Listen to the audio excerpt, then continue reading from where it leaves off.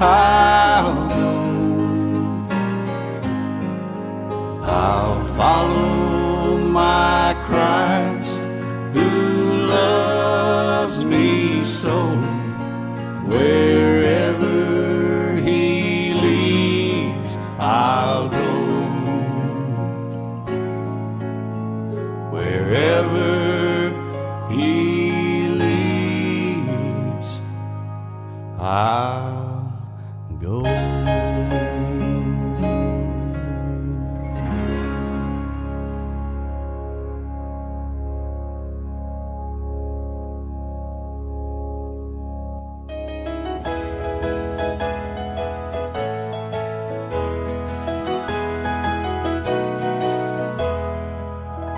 When the trumpet of the Lord shall sound, and time shall be no more, and the morning breaks eternal, bright and fair.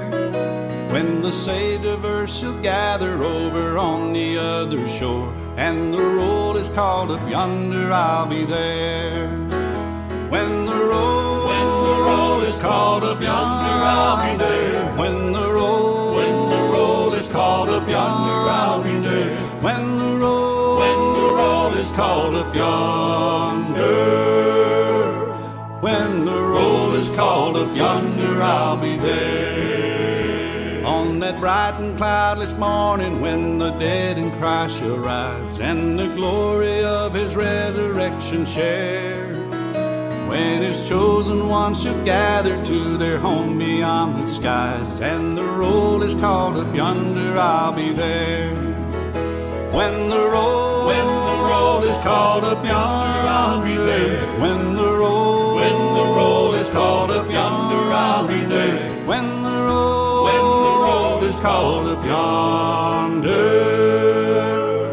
When the roll is called up yonder, I'll be there.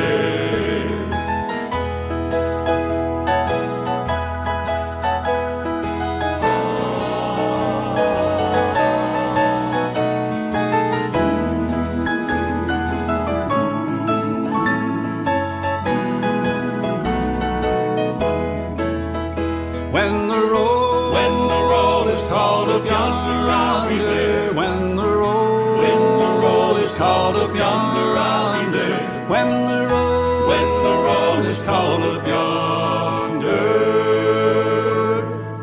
When the roll is called up yonder, I'll be there. I'll be there.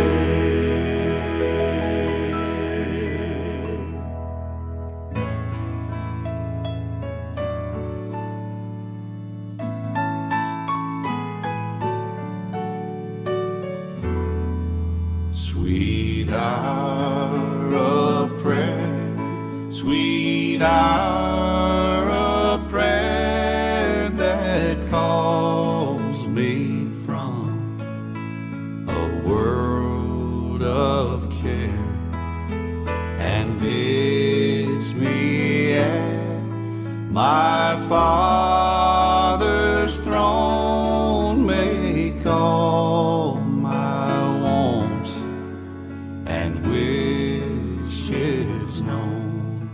In seasons of distress and grief, my soul has often found relief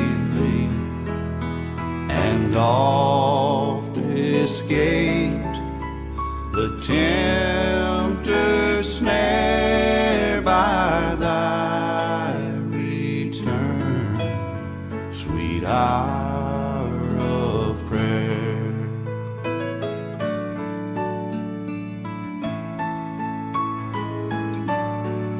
Sweet hour of prayer, sweet hour of prayer, the joys I feel, the bliss I share of those whose anxious spirits burn with strong desires for thy return. with such I hasten to the place where God my Savior shows His face, and gladly take my station there and wait for Thee, sweet Our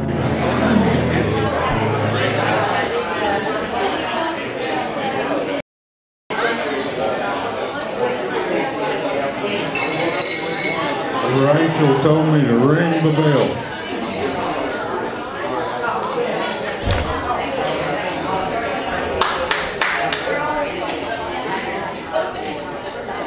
Okay, so let's remember, coming up July the 4th, we'll start eating about 6:30. When it gets dark, we'll start the fireworks. So let's remember this. We'll be having barbecue and a few sides. I think we're going to have homemade ice cream and different things, so remember this. Sunday, July the 10th, after the PM services, they'll be starting the youth camp, and it'll run through the 12th at 5:30 p.m. And then Saturday, August the 6th, will be the back to school bash. They'll be having games, prizes, food, clothing, and school supplies to give away. So let's remember these things. Let's continue to remember our prayer request list. I'd like to say it's so good to have Mike Ashley back with us this morning. Yeah.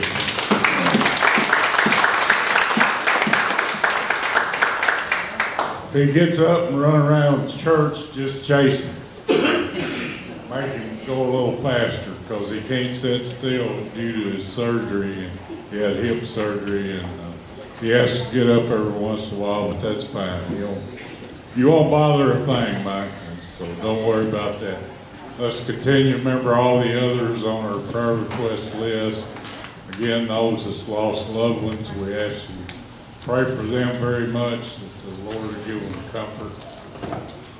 And let's remember Brother Mickey, all the surrounding churches, and remember our country. More shootings again this week. It just continues to go on.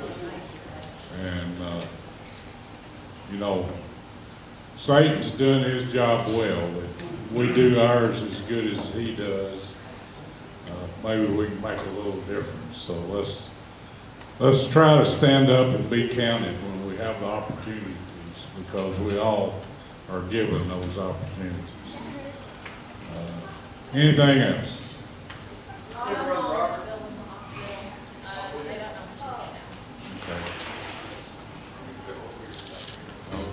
Joanne, what about your sister-in-law?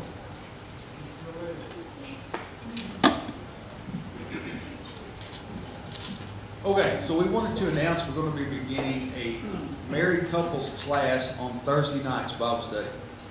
Okay, so it's open to any married couples of any age. Or if you are somebody who is considering getting married, or maybe right before getting married, please come to this Bible study. It's called Laugh Your Way to a Better Marriage. Now, by coming to this, you are not admitting that you do not have a good marriage. That's not what we're saying.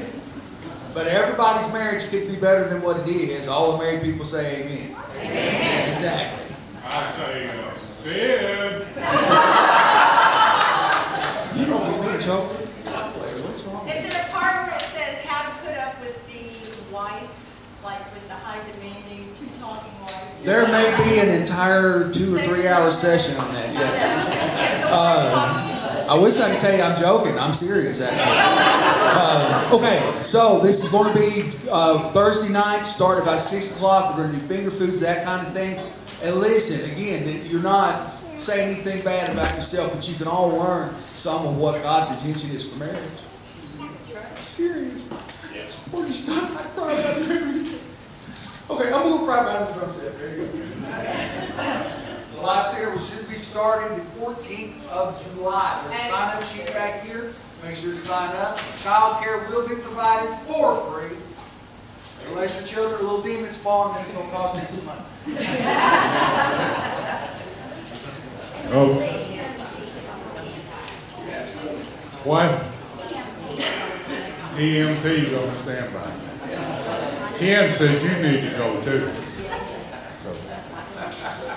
Okay, anything else? Yeah, Robert, I got a couple of things. First of all, I told them, you know, they overturned the Roe versus Wade, so that's a big thing. You know,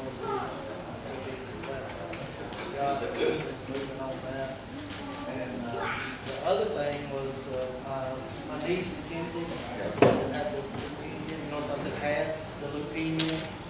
She had went the other day and they told her that there's no sign, no trace of leukemia, that she's even, they're talking about a gene that hangs around even after, she's been in remission for a little while, I guess, but they're talking about a gene that sticks around, I guess, and maybe fall back on you later or something, but there wasn't even no sign of that gene.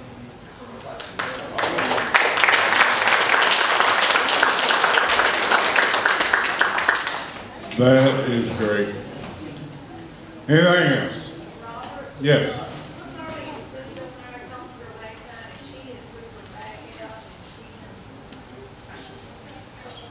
Okay, saying that, Dennis said Wanda's back was messed up this morning. Remember her too.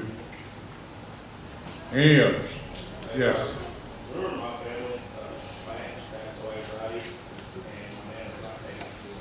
Who passed away? Okay. All right, let's remember this. Any others? Yes. Okay. Anyone else?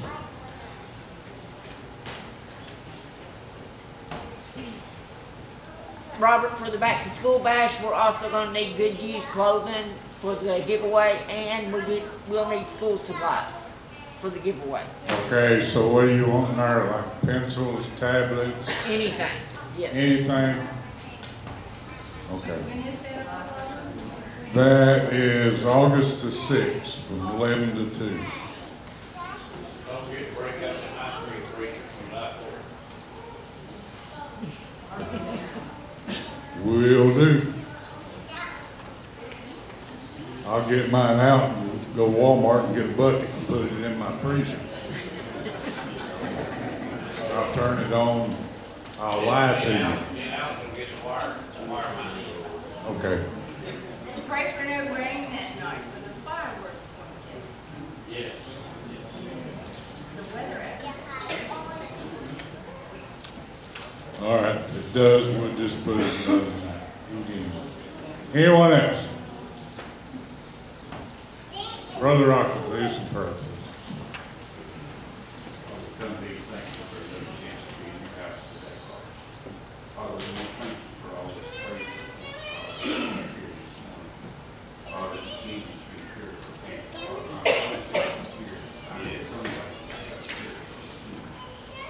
Father, we know that because we hear the prayers that you've answered. Thank you for all the prayers that we have here, Father. We pray to see. We get to see the results of those, Father. I'm so thankful that you answer prayer. So thankful, Father, that you fix it. Lord. We don't have to go to a priest or nobody. We come straight to you, Father. Yes. And that way we always get the voice what we need, Father. We're always kind to get us what we deserve. Father, I ask now that you be with the one that's coming out of the eye surgery. I pray that it's so good. Father, this eye will be okay. You'll fix those issues. See good. It'll be okay. Father, I pray that you be with Mickey this morning as he stands before you. Hide him behind the cross. Speak to him, Lord, we have to see. Father, help all bless you. Hear what you have to say and take it into our hearts and keep it. Father, I think thank you enough for all the love, grace, and mercy and forgiveness. Father, you love us in such an unconditional way that we can't even understand. Father, that you'll help all of us to always love the sinner and not the sin. Father, help us to always work with those in our church, no matter what's going on. No matter what they have, what they don't have. It doesn't matter, Father, they have a soul you love dead. I just pray, Father, this morning, for anyone here that doesn't know you. Speak to that heart this morning, Father. Help that person to understand that you call them. Father, they'll come down this morning and know before it's too late. Be with all those on the prayer list, Father, in my prayer jar. I pray that you'll take care of the needs of each one of those. Supply them with what we will. Thank you again for this wonderful church. Thank you for letting me be a part of it. I love you with all my heart. Praise your name. Yes, amen. And I forgot to mention Bobby Schroeder, her blood test came back the best they have in a while. She's still got a few other issues that they're looking into. Did she hear from the other tests yet, Gary?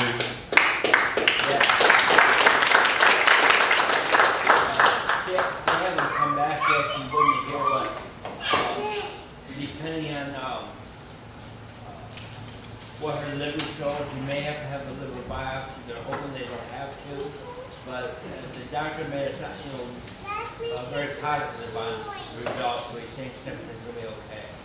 It's just going to take some time for healing. Okay.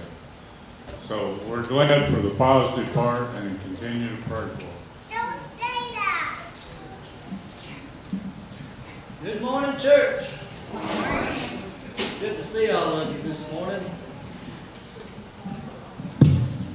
Church, we serve a big God. We serve a mighty God. I'm just here to tell you this morning that if you've got something that's weighing you down, that you feel defeated this morning, that it ain't nothing for God. So don't be afraid to hand it over to Him, because God don't want you to feel defeated. And it's just a deception of the enemy if you feel that way. So don't be afraid to just let the Lord carry that load for you. All right, we're going to start out this morning on page 97, Standing on a Solid Rock.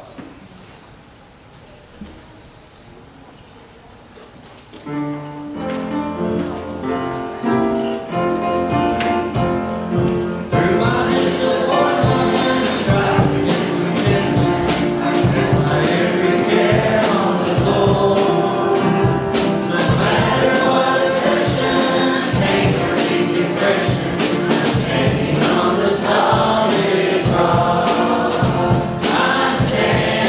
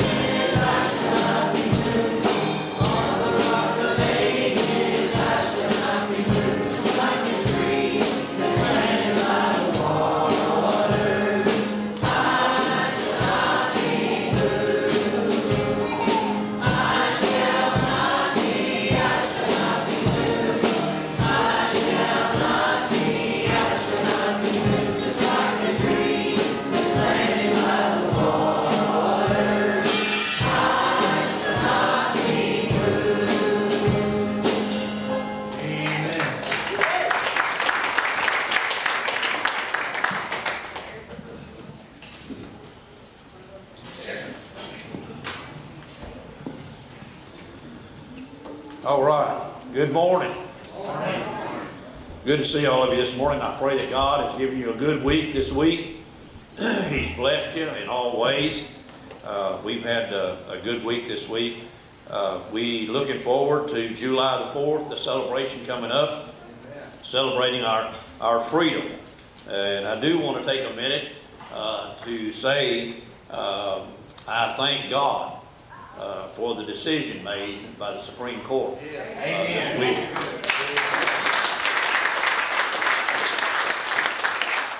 I know a lot of people, there are some people that are going to be and there are a lot of people that are very critical of that decision. But folks, let me just tell you what's the real of that.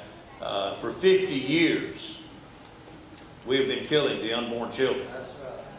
And I cannot imagine my God is happy with that.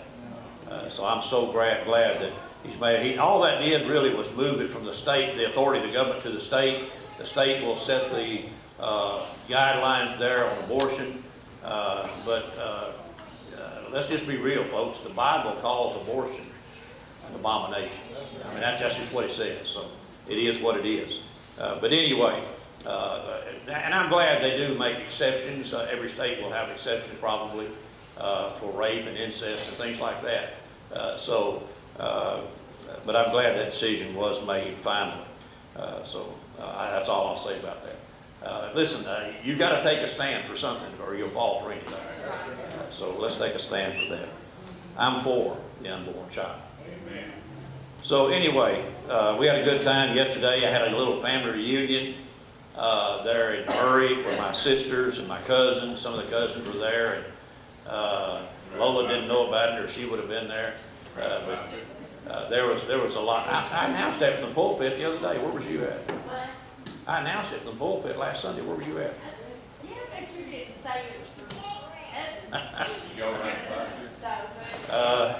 Yeah, I don't know if I want to get into that part or not. We did ride bicycles in there, and I had a little sign on the front of the bicycle that said, "Can't afford Biden gas, vote for Trump." And I was aggravating my sisters. But anyway, we had a good time. So anyway, don't hold that against me, y'all. But anyway, God is so good to us. I want to say something about Steve's brother. Steve's brother Greg came to me the other day, and he's got a whole different outlook on life. He's working this morning. He works at Snappy Tomato. They work him on Sundays a lot, but he came to me and shared his life. And God has really touched him, I believe. I pray that he has. He'll be worshiping with us every chance he gets. So y'all pray for Steve's brother through the service. We're going to have communion today. And I don't know what y'all think about communion. By the way, this is open communion. You do not have to be a member to take communion here. It is open. We believe here that if you're a child of God, communion is for you. So anyway, we'll be receiving communion. I'll be explaining in the sermon today. That's what I'm going to preach on, the Lord's table. So y'all pay attention. You'll see some things maybe you didn't know, and how this started and why we do this. And the whole sermon is about that. So I'll try to explain that the best I can. So, all right. God has been so good to us, folks. He's moving in many ways. I'm looking forward to this young couples class. You say, well, why are you looking forward to it, preacher? You ain't a young couple. Oh, yeah. Me and Patty have been married 53 years, but we're a young couple. Yeah. Hey, we go out on date night every Thursday night. That's what we do. So y'all are interfering with our date night by starting out on Thursday night. But that's okay. We'll just move our date night to here, then we'll go in. That's okay. We'll take care of that. But I'm looking for, in fact, listen, this is simply for young married couples that are even couples that are thinking about marriage, and you want to know, and old married couples. Yes, we need it as bad as they do. But it's just simply to guide your life and show you, and I believe the older couples maybe can show the younger couples maybe what you should and shouldn't do, because we done been there. So anyway, I'm looking forward to that. I believe God will bless that. I thank God for instituting that. Me and Juan have been married 57 years, and I'm not doing either.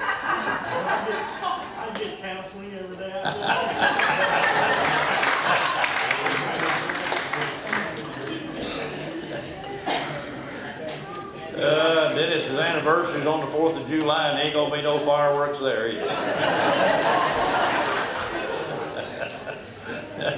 All right, I better get on with the offering. I'm gonna get in trouble.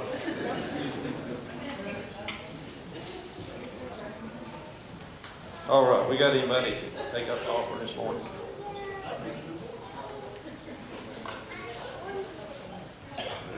Here we go. Here it comes. Here comes two over that way.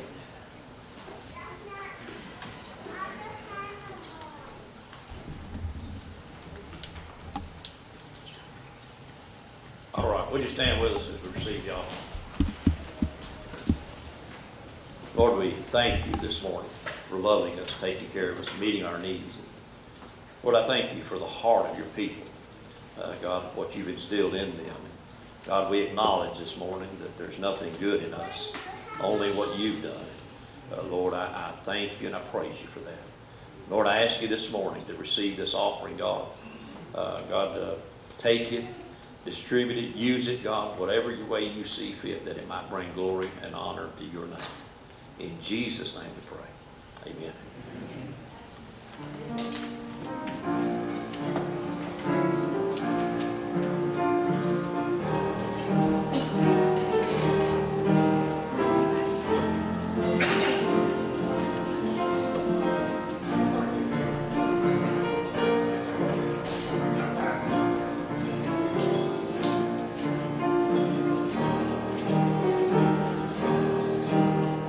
About the 4th of July fireworks, the ice cream. We're going to have, Cuz, are you going to put that on the sign about the 4th of July? Okay. Okay. Yeah. When? The 4th of July is your birthday? We're going to celebrate, but I don't think we can count that high.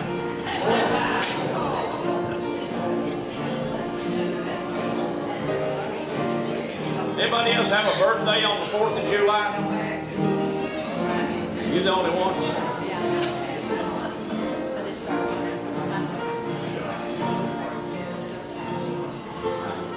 No wonder James Harrell declared his independence.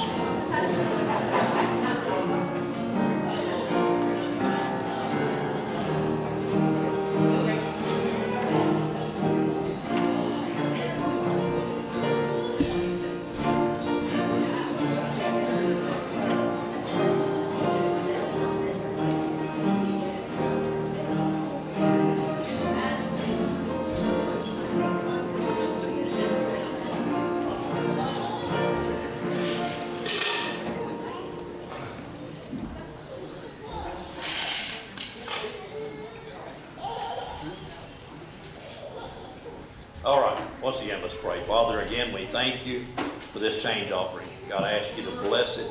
Use it for your glory, God. God, send it to the homes that you would have to go to and speak to their hearts. In Jesus' name we pray. Amen.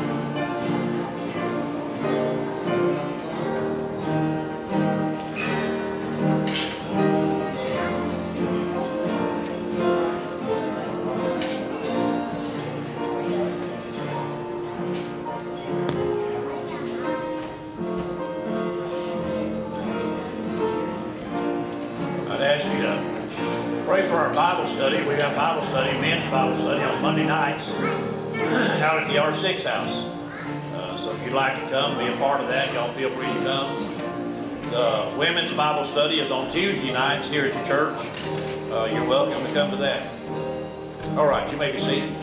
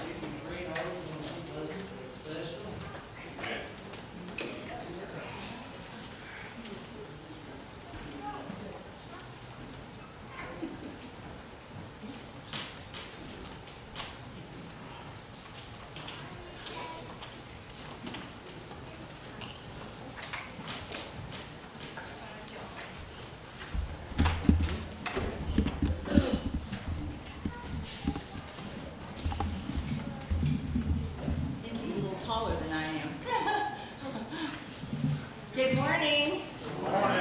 Been a long time since I've been up this way, up here. I just want to praise God and thank Him for laying this song on my heart. I usually do things that are a little bit more quiet and a little bit more subdued. However, this has got a little bit more upbeat and rock and roll to it, and it sure does move my heart and move my soul when I hear it on the radio. And it's called A Child of Love. It's released a couple years ago by We the Kingdom. So it's very upbeat, it's very energetic. And I see that in our church we have this really great mix of traditional, contemporary music. We have the very solemn spiritual, we have the upbeat, we have it all, which is really super great. But this song has a really special message. It touches my heart because it's about a person who, you know, was really headed down the wrong path. And, you know, we've all got a past, we've all got a history, and we've all done things that we'd like to have a do-over. Boy, if I could have 5 years of my 20s, that I could just kind of have a do-over with that, you know. You know. But here's the thing. When we ask God forgiveness, He forgives our sins and remembers them no more. Amen? Now, the hard part is us forgiving ourselves. That's the hard part. But God remembers it no more. You're done. You're clear. You've asked Him for forgiveness. That's history. Let it go. You know, don't carry around that baggage with you every day. You know, and that's hard for us to let things go from our past, you know. And I've worked really hard on that all my years. I'm almost 64, so I have a few years behind me, you know, of good decisions and bad decisions. But I know one thing. When we're saved, we're forgiven, we find our freedom. And the goal is to find peace. And I can honestly say, you all, it took me many years to find that peace. I mean, a lot of work, a lot of study, a lot of, you know, hills and valleys and mountains and pits, and God pulling me out of the pit, and, you know, right? I mean, but we learn from all those things. And, of course, the Bible teaches us we will have trials and tribulations on this earth. But God always works everything for our good. And I can attest to that. Amen. And also, we learn from everything we go through. And hopefully, we become stronger in our faith, which God knows I have. And I just walked through a different path when my dad was passing, and I was caregiving him for 3 months, and he passed on March 2nd, and his birthday will be July 4th. Lola, you also. So that'll be a special day in my heart. But the thing was, I had never walked down that path, caregiving for a dying parent, where you're helping them 12, 14 hours a day and getting 3 or 4 hours of sleep and not able to take care of yourself because you're taking care of them. And I learned some hard lessons, but it was all for the good, you know, and I learned a lot during that time, and I'm very thankful and grateful to God that He gave me that time with my dad, and that was a real special time. But this song means, it's got a great message, you know, and I hope you enjoy it. It's called Child of Love by We the Kingdom.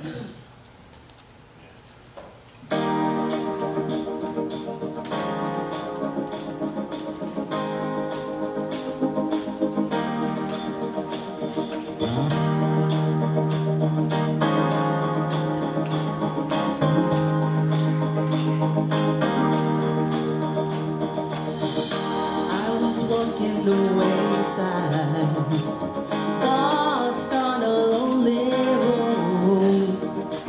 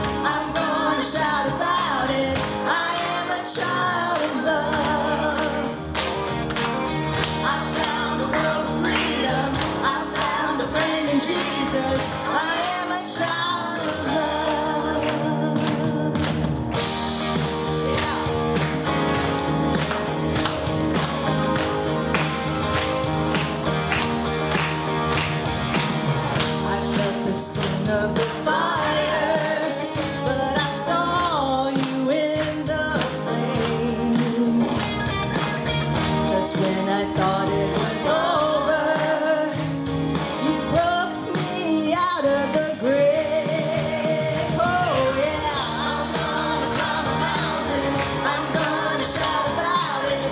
I am a child of love. I found a world of freedom, I found a friend in Jesus. I am a child of love. Yeah, oh, I am a child of love. Yeah, oh, I am a child of love.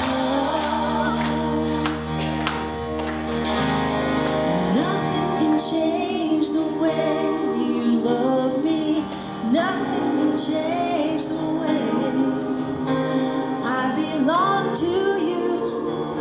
Yes, I do. Nothing can change the way. Nothing can change the way you love me. Nothing can change the way I belong to you. Yes, I do. Nothing can separate. Oh, yeah. I'm gonna climb a mountain. I am a child of love. I found a world of freedom. Yeah. I am a child of love. Oh, yeah. I'm gonna climb a mountain. I'm gonna shout about it. I am a child of love. I found a world of freedom. I found a friend in Jesus. I am a child of love. Oh yeah, oh yeah, oh, I am a child of love. Yeah, oh yeah, I am a child of love. Amen. Thank you, Jesus.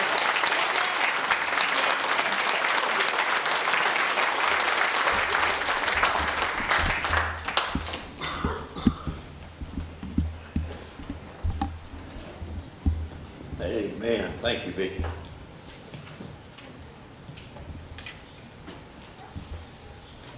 What a beautiful, beautiful message in that song. It's so true. All right, today, for just a few minutes, I want to talk to you about the Lord's table. Communion. What does communion mean? The definition of communion is having fellowship or fellowship. And that's what we do during communion. And communion is something, some churches observe communion every Sunday, some once a month, some quarterly, some once a year. In the Old Testament, they did communion once a year. They went to the temple once a year, most of them. But however many times that your church feels like that they need to observe that or does observe that, it should always be done with this thought, that we are partakers in the body of Christ. That's showing. Communion is what that is. It's showing that we take His body and His blood in us, and we show the world that we are His. And so that's what communion does. But it lays out some specific things for communion. Communion, by the way, the Lord's Supper we call it in most churches, is one of the ordinances of the church. Baptism, there's communion.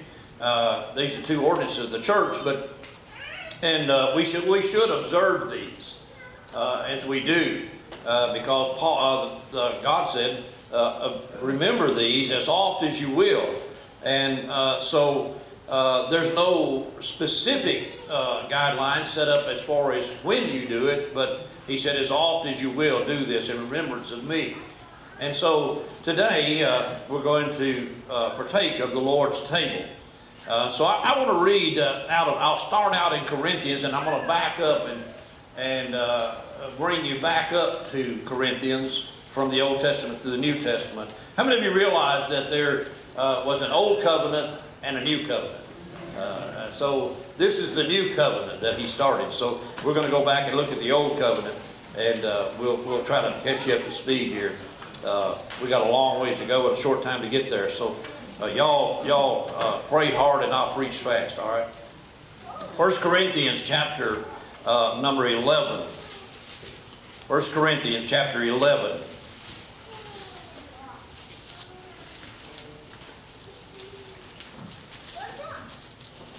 I'm going to go ahead and read several verses here. Not too many, about 10 verses, but I believe we need to read this. 1 Corinthians chapter 11, verse 17. This is talking about the Lord's Supper. Now, in this that I declare unto you, I praise you not, that you come together, not for the better, but for the worse. For first of all, when you come together in the church, I hear that there be divisions among you. I'm so glad that that's not true here. That there are divisions among you, and I partly believe it. For there must be also heresies among you, that they which are approved may be made manifest among you. When you come together, therefore, into one place, this is not to eat the Lord's Supper. For in eating, everyone taketh before other his own supper, and one is hungry and another is drunken.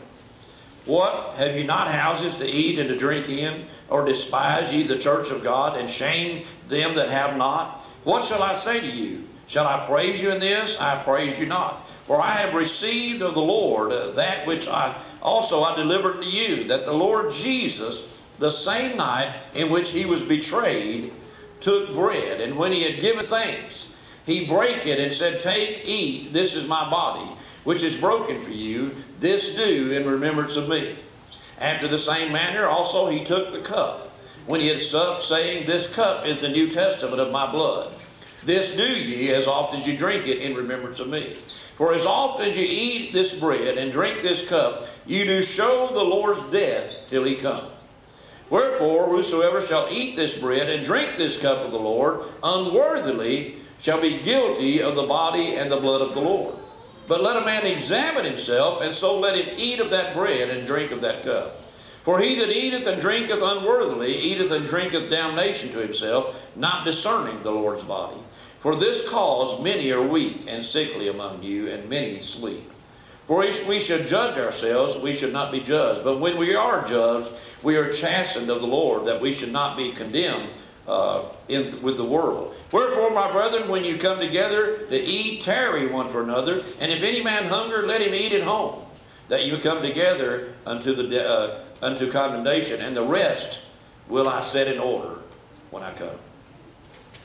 Lord, we thank you for this message. Lord, I thank you for your word. God, as we draw near to the Lord's Supper today, Lord, I pray that everyone in this room today understands why we do what we do. God, we do it in remembrance of you, honoring you, God, and glorifying your name. Not about us, it's about you, Lord. This is your table. And God, there are things on that table that should remind us of you and what we have taken in. Lord, you live within us. And so the bread of life and the blood live within our hearts and our spirit. And God, that spirit that you put in us, Lord, that's you. And Lord, we recognize that today. As Vicki sang that song, I'm a child of the living God. And Lord, that's what we are. We honor you and praise you today for what you've done in our life. We more than that, God, we honor you and praise you not only for what you did in our life, but everybody's life in the world that would come to the foot of the cross and accept you into their life. Father, thank you for the cross of Calvary today. Your shed blood, your broken body. In Jesus' name we pray. Amen.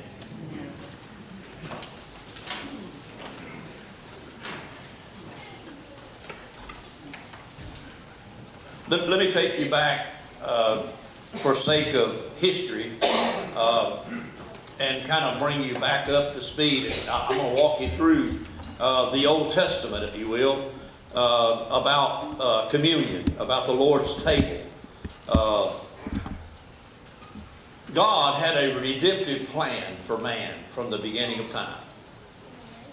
And in that redemptive plan, He saw the necessity for the blood sacrifice. You can find that in the book of Genesis.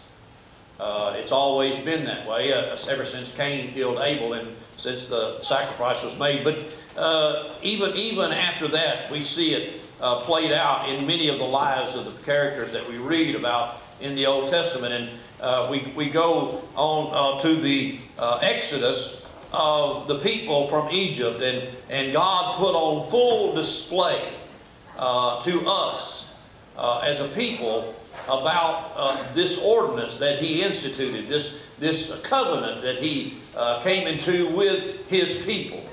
And that was in Exodus chapter 12.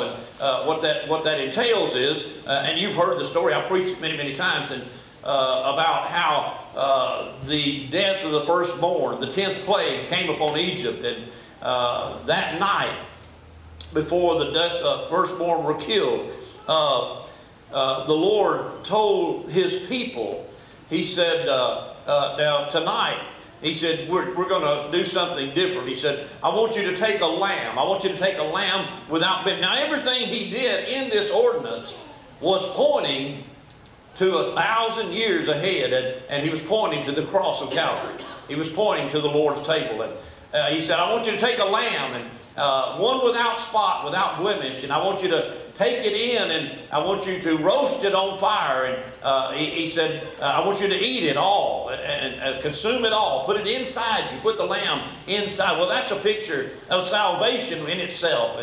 And He said, take the lamb and put it on. But He said, take the blood of the lamb and put it on the doorpost and on the top, the mantle. He said, put it on the sides and on the top. What was He doing? He was drawing them a blood picture of the cross of Calvary.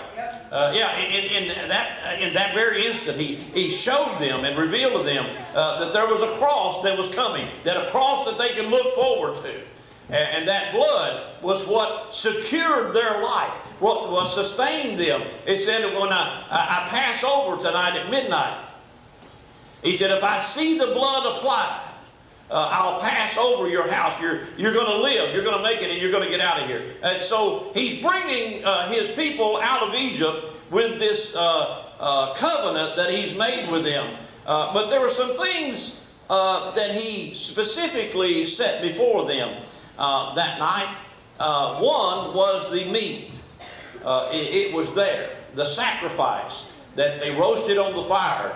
And they took it within themselves. They put the lamb on the inside. And that's what we as Christians do. But then he took the blood and applied it to their life. In other words, if you want to live, you got to get under the blood. That's what He was saying. But there were some other things on that table. Some of that was mixed with hyssop in that covenant. That hyssop was used in purification or purging processes. And so what He was saying with the hyssop was, I'm purging your sins. I'm forgiving you. I'm setting you free. And with this new covenant, this was back in Exodus, y'all. He said the hyssop represents the purging of yourself. And then he said there's going to be a dish of bitter herbs on that table.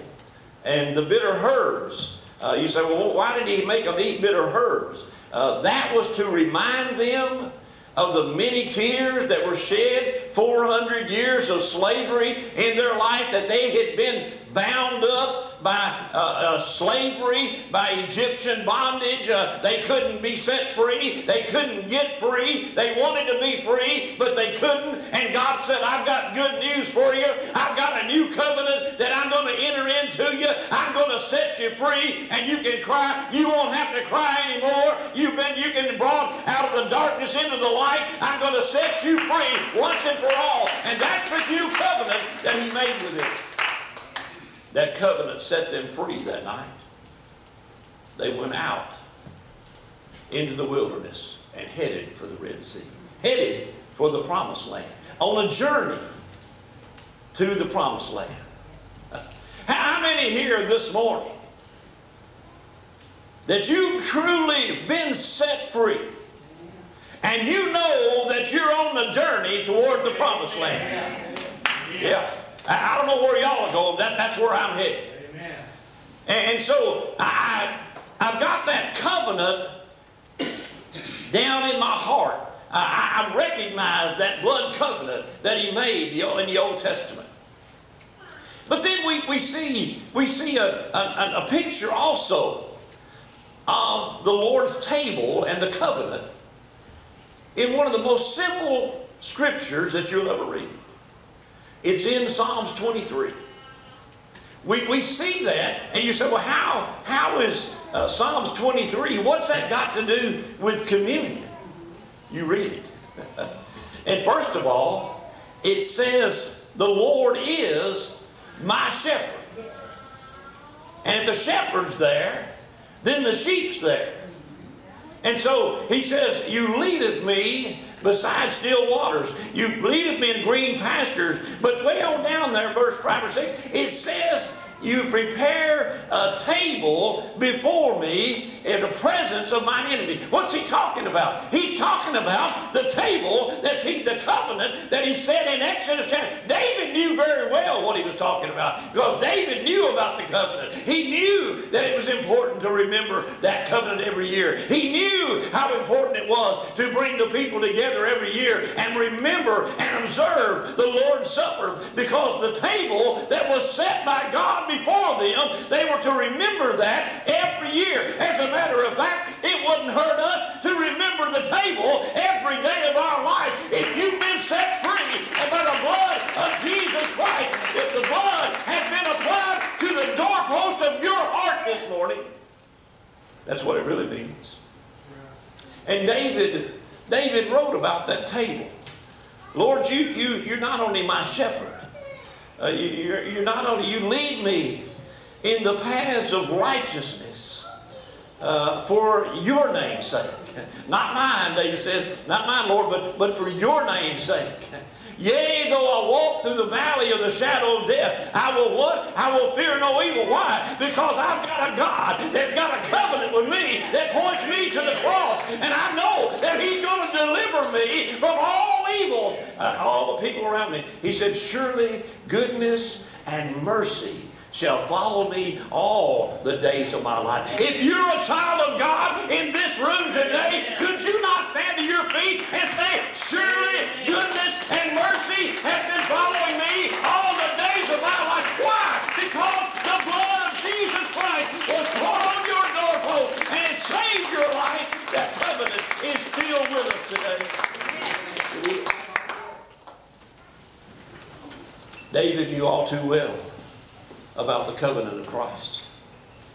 And Jesus showed us throughout the Old Testament, 400 years, they were in slavery and bondage, and they could not recognize their God publicly. Could you imagine? Could you imagine the United States today? If we were in bondage and we could not recognize Jesus publicly. We couldn't partake of the covenant that He made for you and I. If we had to be silenced for the rest of our 400 years and could not call the name of Jesus, I can't imagine that. But then the 400 years was over. The people were set free. And now they're under a new blood covenant with God.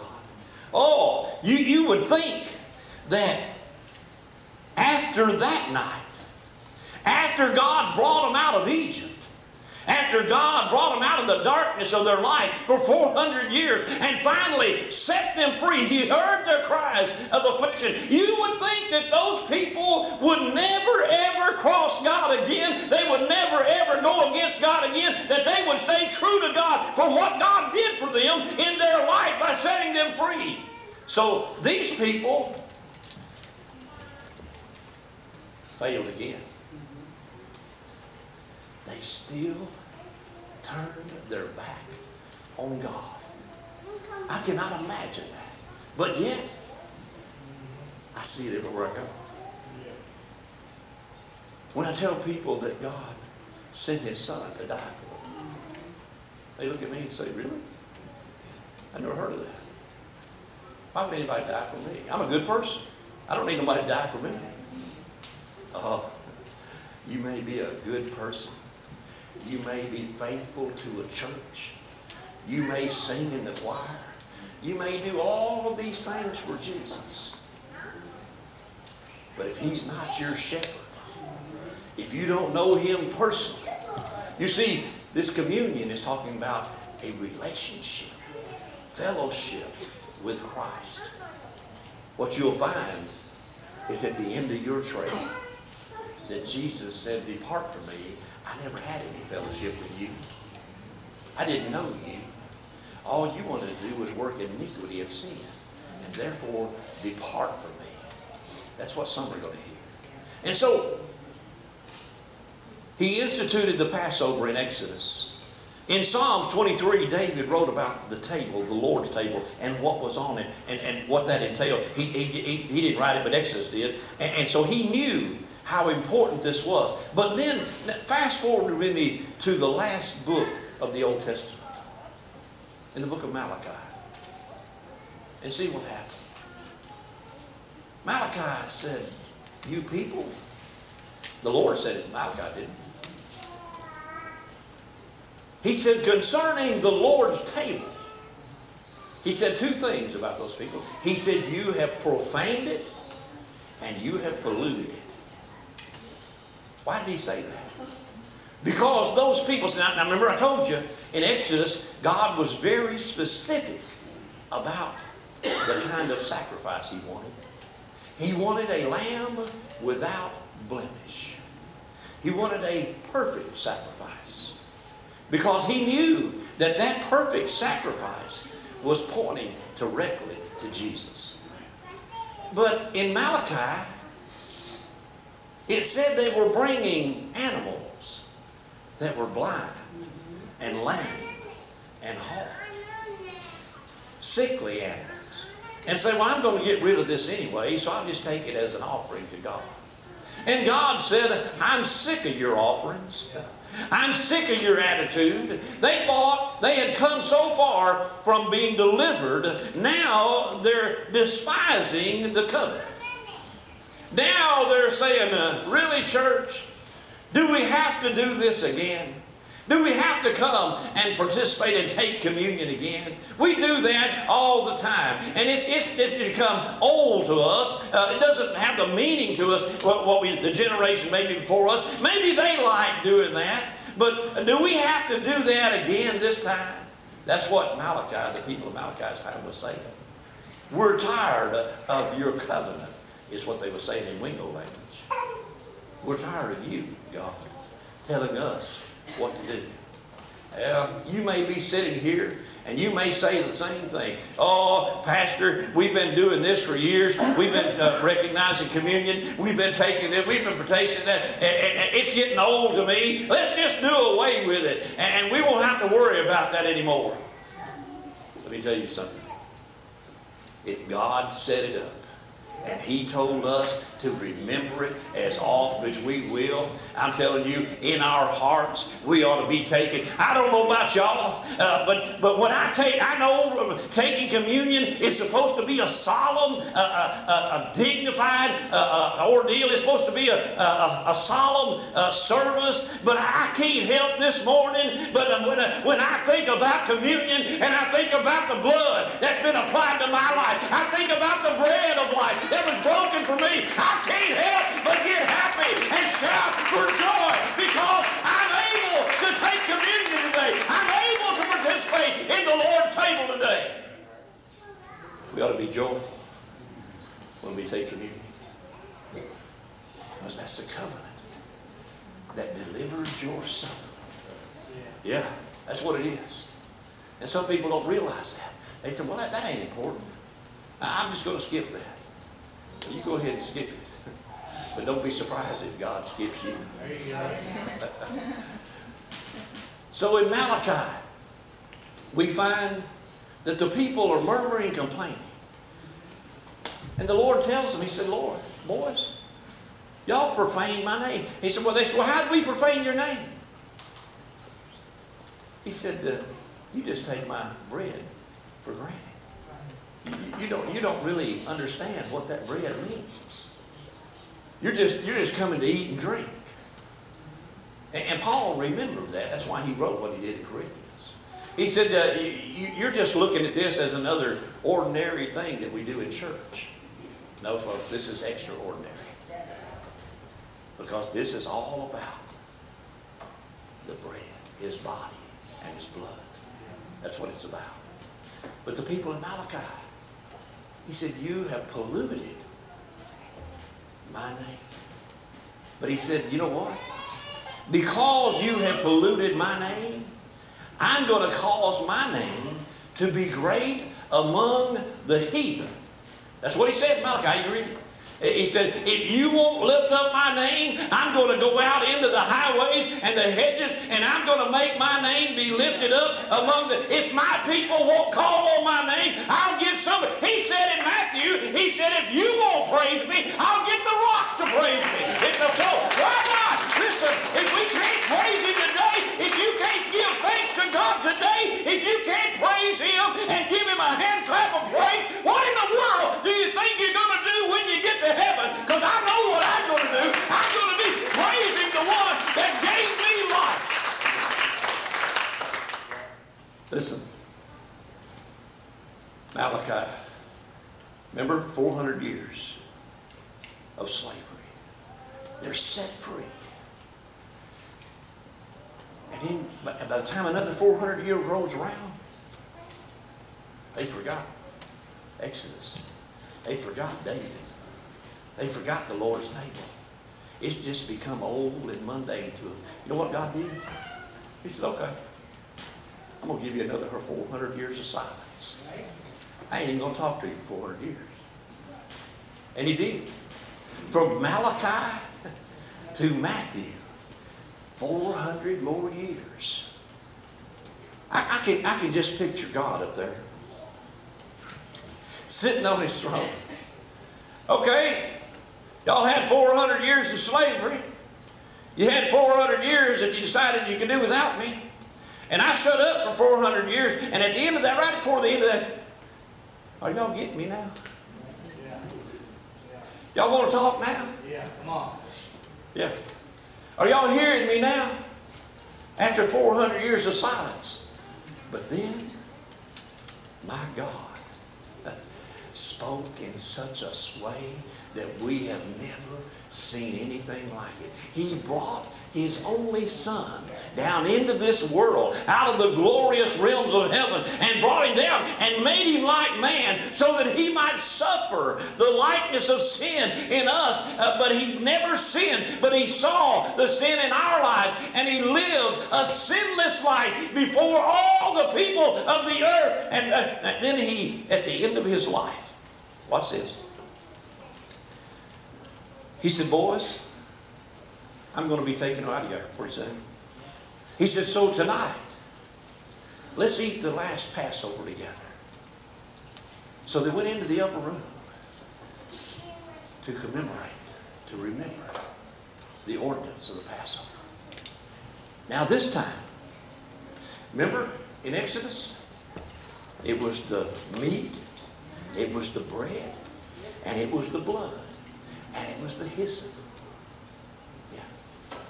But now, He gets up to the upper room, and the disciples are looking. See, they know the Old Testament. And they're looking at that table. Man, I'm about ready to shout. They said, we see the bread, preacher. We see the cup of the blood. And we see the bitter herbs. But where's the meat? And Jesus just kind of folds His arm and leans back on the table. He said, I'm your sacrifice.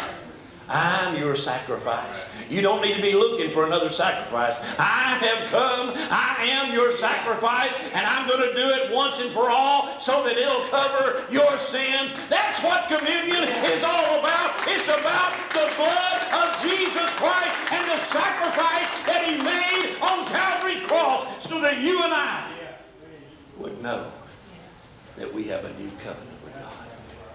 It's a blood covenant. You say, preacher, I don't like to talk about that blood. You may not like to talk about it now. But when you get to heaven, you're going to see how important it was. Because His blood was shed just for you. In that upper room, Jesus sat down. And before He sat down, He named you and me. What do you mean, preacher? He didn't name me. He didn't call my name. Oh, yeah, He did. He said one of you is going to betray me. You see, I can insert my name in that category. You could insert your name in that category. Because every one of us here today at some point in our life has betrayed Jesus. Mr. Preacher, I don't like that. You point the finger at me and saying I'm guilty. Yes, you're exactly right. And you are guilty. And so am I. He walked into that room and He said, one of you is going to betray me. But then they had the meal. And He said, the one that, I don't know if this was a bitter herb, it was a substance that they mixed up. But He said, the one that dips the salt with me is the one that's going to betray me. It was the one closest to Jesus that night. The very one that betrayed Him. You say, how could that be, preacher? How could a man that's sitting that close to the Son of God, how could he betray Him? Because his heart wasn't right.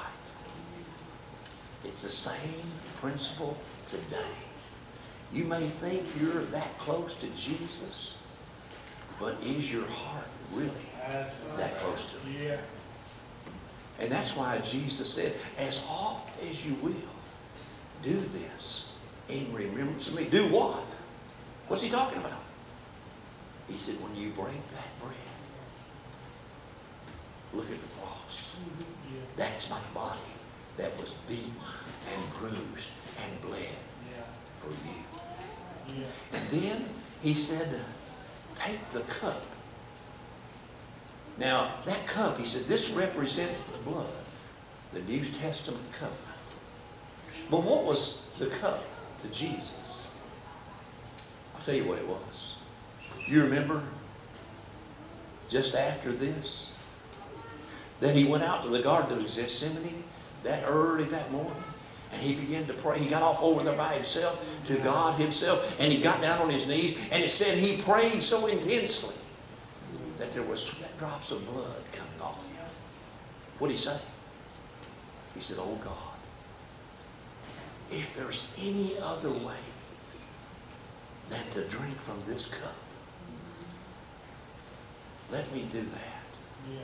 But if not, I'll drink from that cup. Why did He say that? Because in that cup for Jesus lay your sin and my sin. Every sorrow, every heartache, everything that we feel in this life was in that cup. He said, I'm willing to take it, God, and I'll take it and put it on the cross of Calvary for them if it will save their life. I don't know about you, but it saved mine. He drank the cup that I deserved of death. He put it on Himself. And when God looked down, He had to turn His back on His only Son. Why? Because my sin and your sin hung on the cross with Him. And He couldn't bear to look at sin. Listen to me.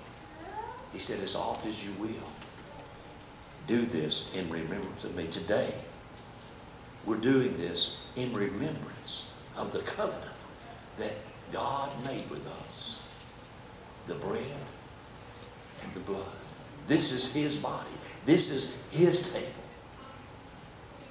Never ever should we pollute it or profane it and call it common.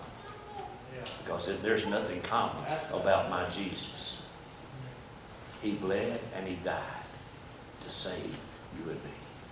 But then he went on to say, he said, if you come in and you eat and drink unworthily, you're not hurting me, he said, but you're drinking and eating yourself to damnation. Because you really don't believe there is a covenant in your life. You don't really believe that that blood's been applied to your life. He said, don't do this. He said, make a way. Get yourself to a place where you can examine yourself. Examine your heart. You see, the world looks at us on the outside, but he sees on the inside. He said, examine your heart before you do this. And clean your heart up. Ask God to clean yourself. Cleanse you from all unrighteousness. Any kind of thoughts you have, malice towards somebody else, any kind of bitter feelings you have, you need to come before you take this and make yourself right with God. That's what he said. I didn't say it, he did. So what we're going to do this morning before we take communion, I'm going to have Miss Brenda come and just play softly. Now, you come into the altar doesn't mean that you've been a bad person. It doesn't mean that you've got great sin in your life. Coming to the altar this morning to get yourself cleansed of God is simply acknowledging that God is your Savior. Jesus is part of your life. By partaking in communion, you're saying, I want to be a part of that. I've got Jesus in me. The bread is in me. The blood is in me. And I'm a partaker of the covenant of Christ. So if you've got something in your mind and your heart that you can't get, you can't shake it, and you want God to set it right in your heart, now is your time. Right now. Right here. This morning. Would you stand with me this morning?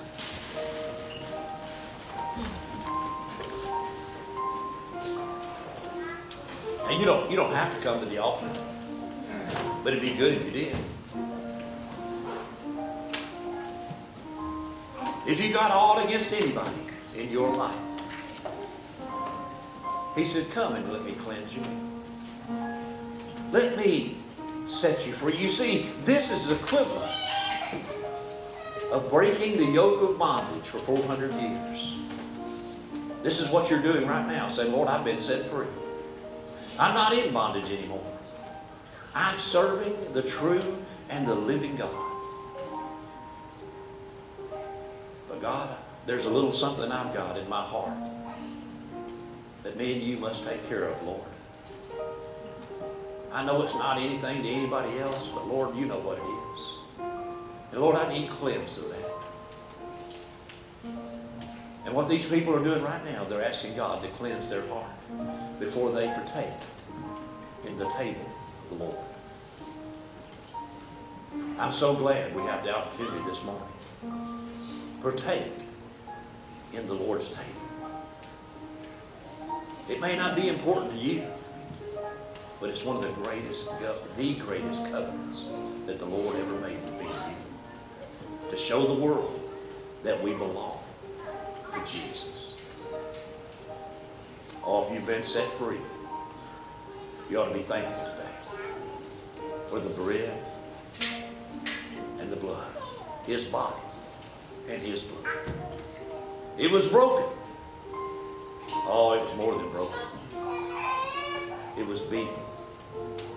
It was battered. It was bruised and bleeding because of your selfish sins and my selfish sins. He loved you enough not to leave you where you were in bondage of sin, but he made a new covenant with you that you might come to the table of the Lord and partake in His salvation, freeing of your soul. I'm so glad today that we can remember the body and the blood of Jesus Christ.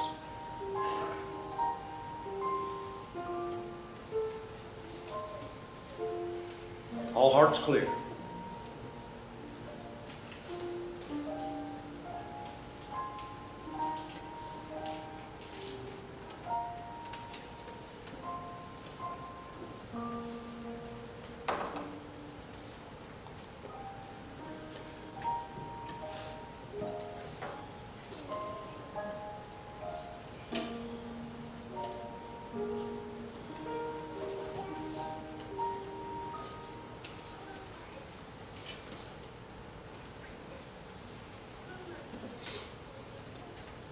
I'm going to ask you to come. You can come from both directions. You can come around this way, and you can come around this way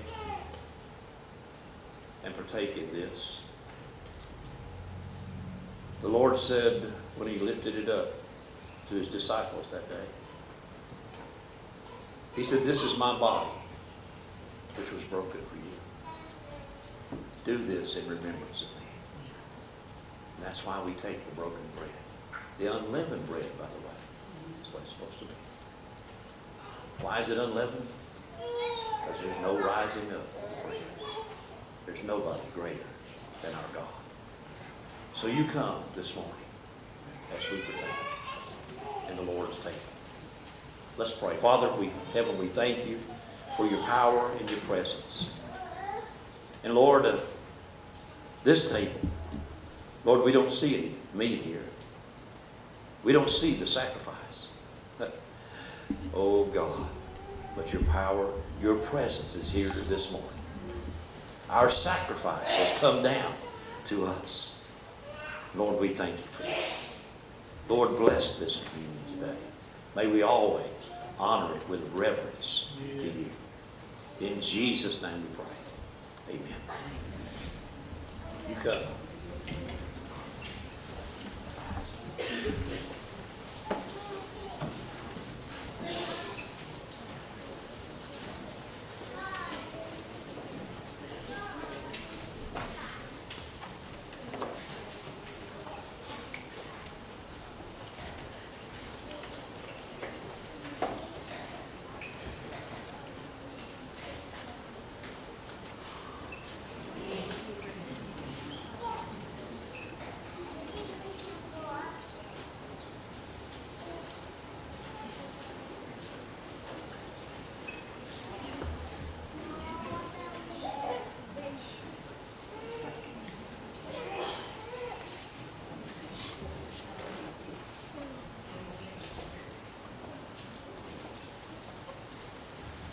Once you've received your communion, the bread and the blood, would you go back to your seat and we'll take this together.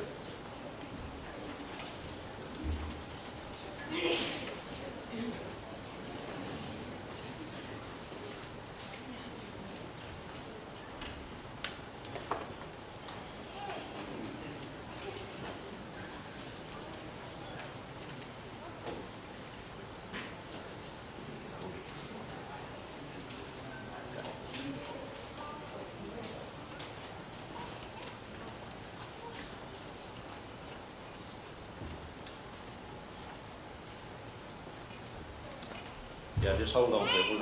We're gonna all do it together. I believe that's important. It shows unity.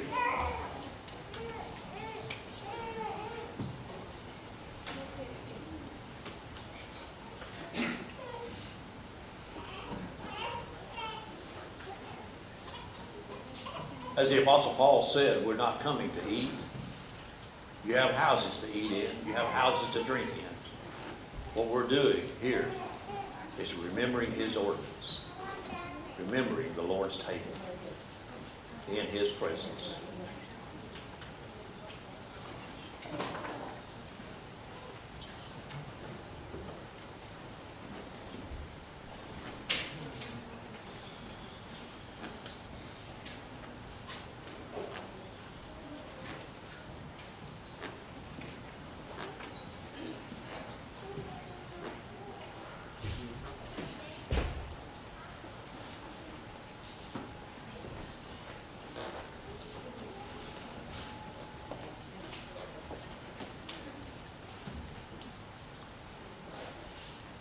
after they had received the cup and after they had received the bread. One of the other ordinances of the church that is very little practiced and very little known, it said Jesus took off his towel and he washed his disciples' feet. If you've never been to a foot washing, I urge you to go. We've had several here. It's one of the most solemn services I've ever been in. Most humbling service I've ever been in.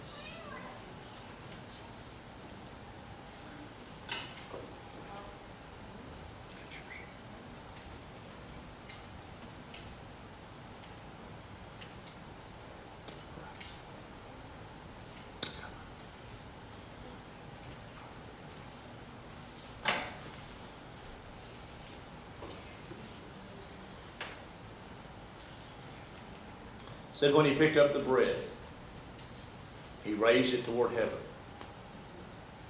And he said, this is my body which is broken for you. Remember it always. And he did that.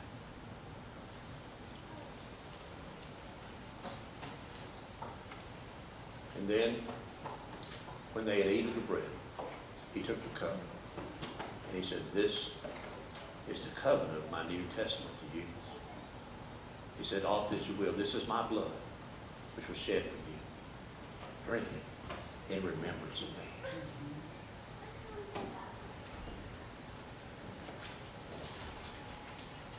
If y'all would go to the back with these and collect those as you know. Collect these. You just go to the door, they'll come out. The Bible says after they had received the Lord's Supper that night, said they sang a new song and they went out. And we got a new song for my piano player, don't you? Can y'all play something up there softly and tenderly or something? Or Jesus paid it all, man.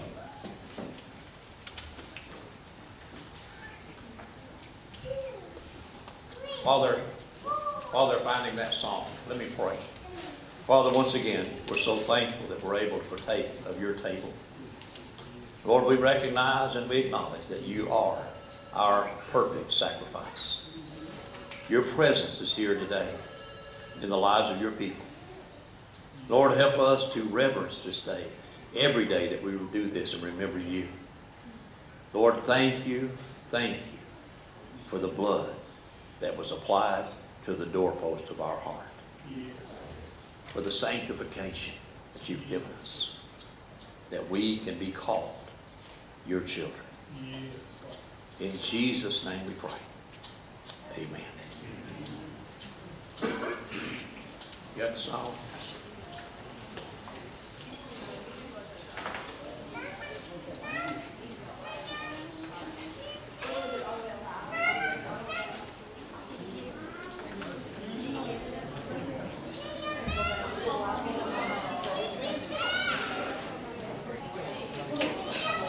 Any song, it don't matter.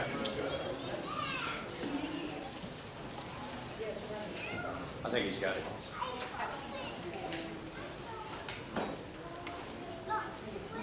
Y'all got it?